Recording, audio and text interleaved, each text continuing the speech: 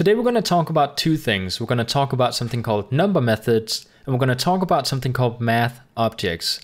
So basically what we're going to do today is we're going to have a number episode. We're going to talk about what we can do with numbers when it comes to JavaScript. So the first thing we're going to talk about is number methods. And this is very much the same as one of the previous episodes we did where we talked about string methods. So the basic idea here is that we have some kind of value, which is a primitive value, and we're able to perform methods on it even though it's not an object. So like we have over here, where I have variable x that's equal to some kind of random number like 9.656, we're able to perform some kind of method on it even though it's not an object. So because we talked about string methods before, I'm not going to go too much into details about number methods, but if you guys are interested and you want to see more types of methods using this number method, I'm going to go ahead and provide a link in the description where you guys can find more of them. So to give you guys at least two examples here, if I were to take this variable x, which is 9.656, and perform a method called toFixed, like the one I have here, I can actually go ahead and copy what we have here and just output it inside the browser so you guys can see it. It basically goes in and says how many decimal points do you want behind your number. Now right now, I did actually write 0, which means that I want 0 decimal points behind x, which right now is 9.656. So with 0 decimal points, it's going to round it up from 656 till 10. So if I were to output this inside the browser, you guys will see it says 10. So always remember that once you use toFixed, it's going to round it up to the nearest highest number or the nearest lowest number. Had it been 0.4 something, it would have been 9. So what we can do here if we want to is, let's say I have a shopping cart inside a website and I want to show in dollars how much the person needs to pay in order to buy a product. What I can do is I want to say, well, we don't want some kind of long decimal point, so I want to have 2 decimal points behind it so they can see how many dollars they need to pay in order to buy this product. So I can actually go back, refresh, and as you guys can see, because I wrote 2 instead of 0, we now get 9.66.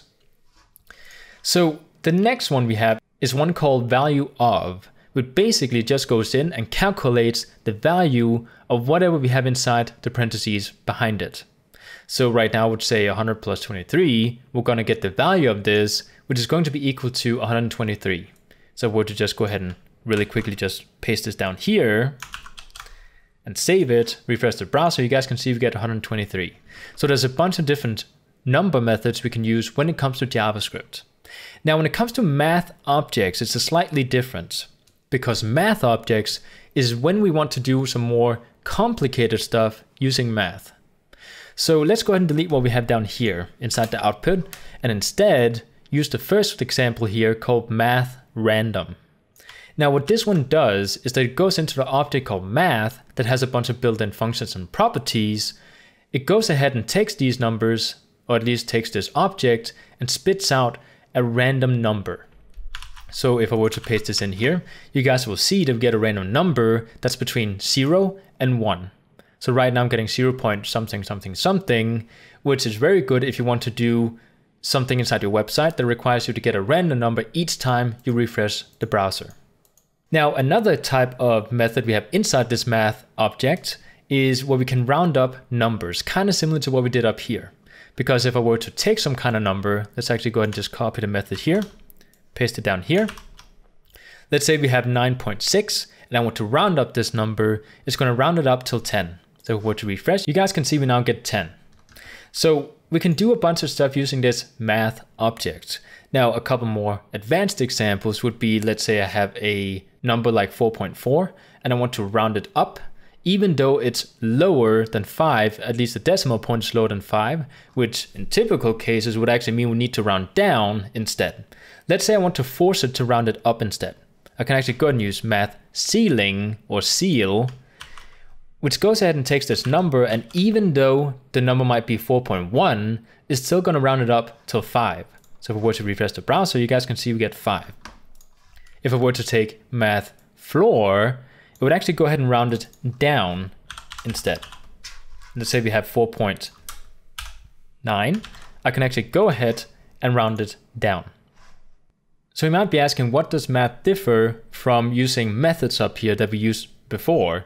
Well, when it comes to this math object, we can do more advanced stuff like what I just showed you guys, or we can do something like the power of or the square root of a certain number, or we can even get out the value of pi if we wanted to. So if we were to take pi down here, spit it out, you guys can see we get the pi number, at least for a certain amount of decimal points. We can also get other values, and this is actually what we call a property, because the pi down here, as you guys may notice, did not have any parentheses behind it. And that's because it's a property inside the math object, which is already a fixed number. So we have a bunch of these properties and methods that we can use inside this math object in order to do more complicated stuff using math. So if you guys get to a point where you can't actually find any number methods that will actually do what you want it to, I haven't actually personally used these in a lot of cases, but if you need to do something advanced like this, then you can go ahead and look into math objects, because this will actually have some more complicated stuff you guys may need to use at some point if you want to use this sort of math. So I hope you guys enjoyed this episode, and I'll see you guys next time.